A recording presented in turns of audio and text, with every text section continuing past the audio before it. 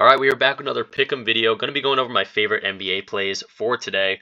We got a decent amount of games, a whole bunch of games actually, and some of these games are, I guess, one of them starting a little bit earlier than usual, 6 p.m. Eastern time. That's like an hour early than the typical 7 p.m.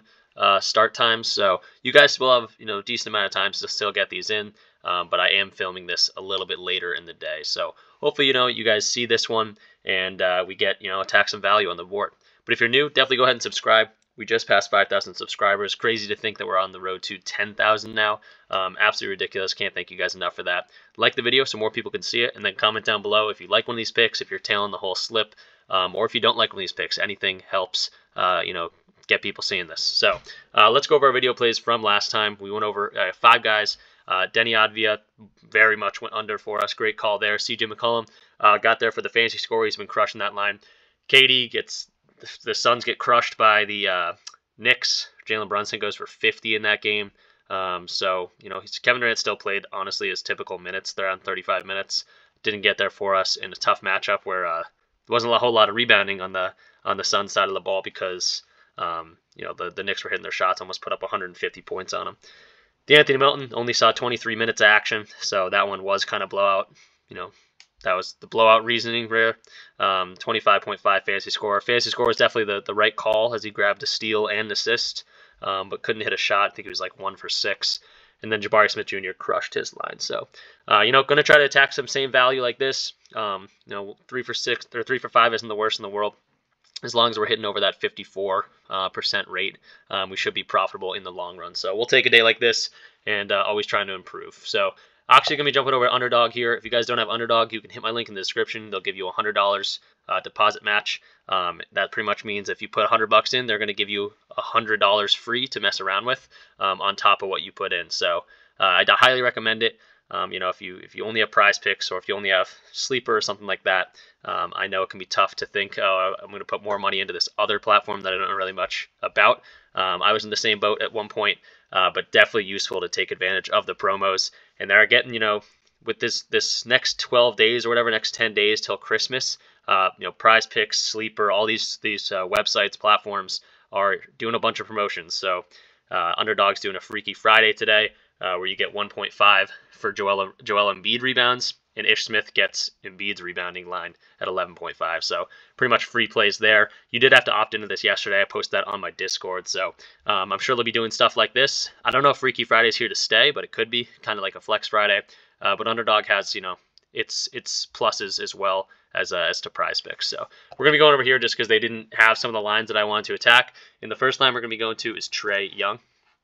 Let's go to his 9.5 assists. Going over here. Do want to go over to Outlier. If you don't have Outlier, if you want to try Outlier, if you've seen my videos before, or if you haven't, this is Outlier. Hit my link in the description for a 7-day free trial. They're awesome. You get to see, a whole bunch of things, a whole bunch of stats, data on the game, on the player, how they've been doing so far this year in the head-to-head matchups with or without certain players on the floor, how the opponent ranks and things like that. So very, very useful tool. I'm seeing Trae Young at a 9.5 here at minus 130 odds, which is great to see on a pick'em site like Underdog or Prize Picks. 14 to 22 games he's gone over this line, so love to see it there. In terms of the head-to-head, they played each other once this year, and he had 10. That's all we need. So good little data right there. And then also in terms of like what he's done against these guys, the past very many matchups. 9 in the past 2 years, 3 years here. He gets at least 9. So this one should be close, but I expect him to go over. The odds are favoring the over as well. And again, he's been going over this line pretty consistent this year. So yeah, liking our chances on Trae Young. In terms of the matchup, like stats overall, Cleveland only allows 24.5 assists per game. But we've seen Trae, been diamond all year. Hasn't had a game under 7 assists. So again, this one should be at least close, but I'm expecting the over here. So let's go to other stats along the boards. OddsJam is another one of my partners. Definitely check the link in the description. You can get a 7-day free trial on them as well. And I, recommend doing both of these. You can mess around. I use them in unison. So if I see things I like on Fantasy Optimizer, I like to go over to Outlier, see how they've been doing so far this year and how that adds up. And then vice versa. Sometimes I see plays on Outlier that I like, and I go to Odds Optimizer and say, oh, OddsJam Optimizer and say, oh, how's that looking on terms of the odds? So they're looking at all these different sports books where they got the lines, and we're getting this at 9.5 on Underdog for minus 120 value. Pinnacle's got this at minus 135. Caesar's got this at minus 142. So we're definitely attacking some value. OddsJam has this at 53.89% chance to hit, which is very, very good with these other data points to look at. And then last but not least, let's go to RotoWire. Hit my link in the description, guys. This is totally free right now. It might be free till the end of the year, so take advantage of it while it's free. It's kind of in a beta right now as they, want to get user feedback and things like that. So hit my link, let them know that I sent you there, and this tool is completely free. Go check it out. Let's go to Trae Young.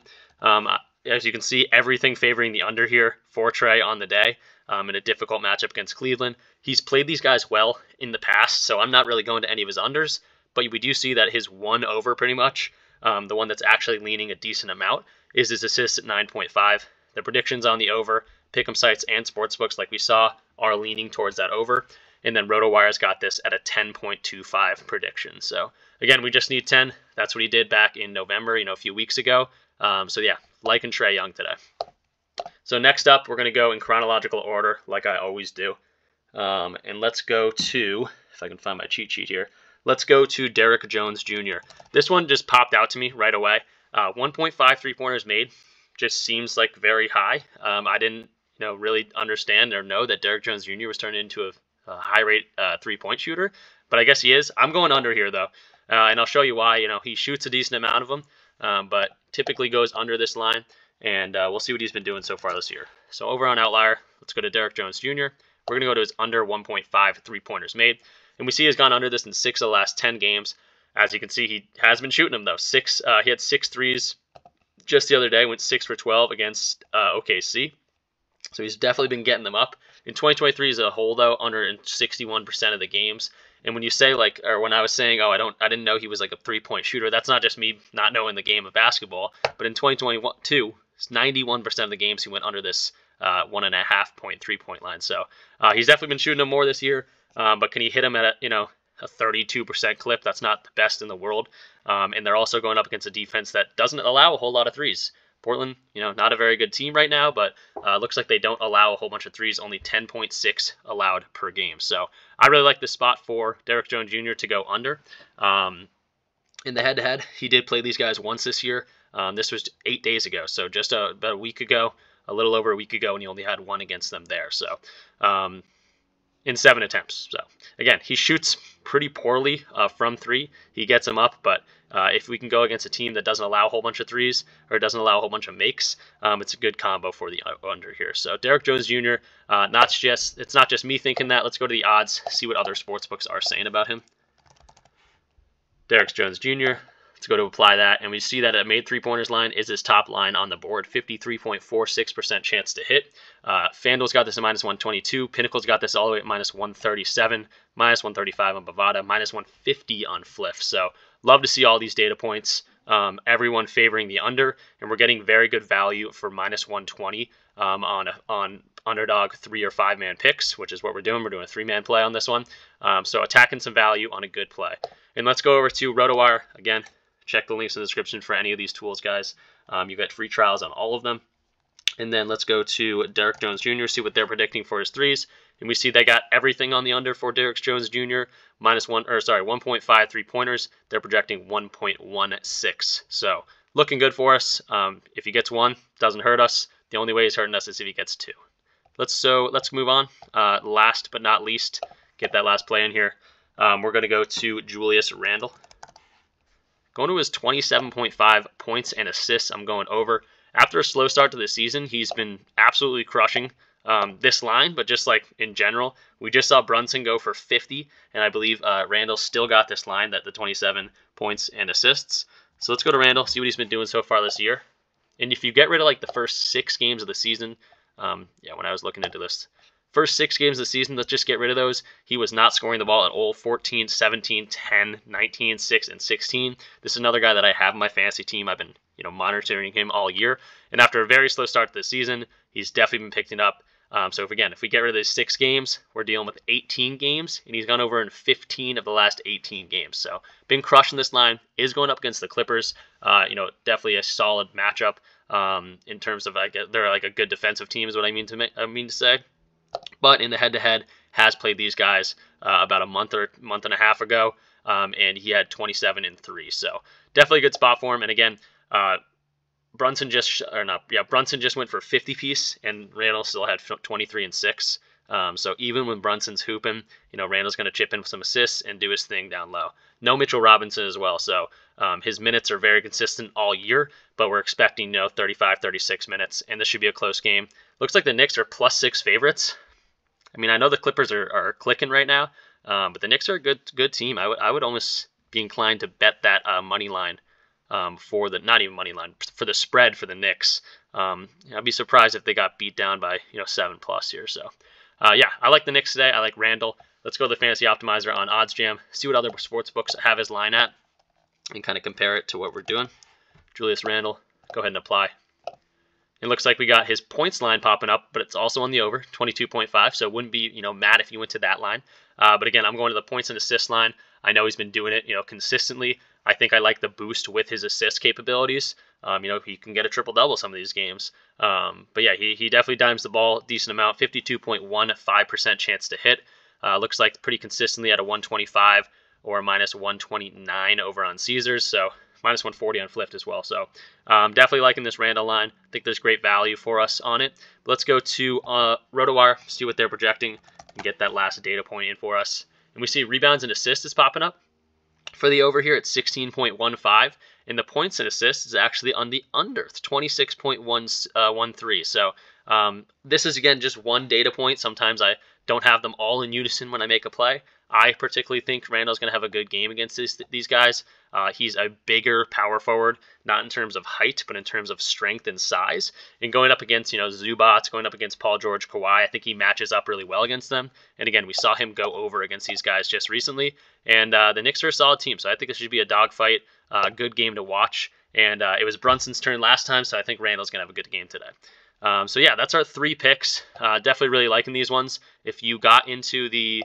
if you're in the Discord, definitely check out the Discord if you're not. But if you're in the Discord, I did do an announcement to sign up for the Freaky Friday, first time they're doing this. You had to do like a little sign-up sheet. You literally had to click one button pretty much, and then you get access to these pretty much free squares. Obviously, Embiid's going to get more than 2 rebounds, and Ish Smith's not going to be grabbing 12 boards. So kind of a cool idea, a funny one. If you don't know the movie Freaky Friday, it's when like a mom and a daughter switch places or something or other.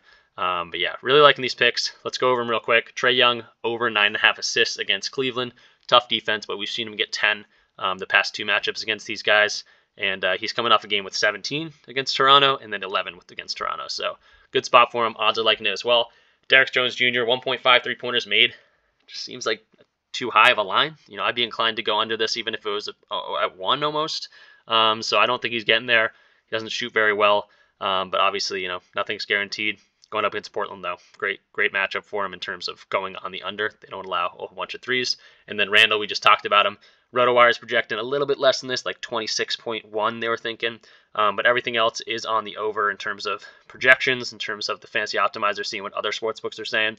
And again, 15 of the last 18 games, he's hit this line. So yeah, really liking these. I've already submitted these. I always go over my plays visually. I don't just say, oh, I did this. I'm always going in on these plays with you guys. And yeah, check out the Discord. Check out any of my links for these tools. They're very useful. You can do your own research. These lines move very quickly. So if you're frustrated and you're watching YouTube videos where, especially my videos, where lines are getting bumped all the time, even before you can get the picks in, go check these tools out, guys. They're very easy, very seamless. They make things very easy, color-coded. And yeah, definitely check them out. But let's make some money tonight, guys. A whole bunch of games. Football game on right now to my left, watching that one. We got the Bengals and we got the Vikings. Both teams' quarterbacks are injured pretty much like every other team. But yeah, I'm rambling here. But let's make some money tonight, guys, and peace out.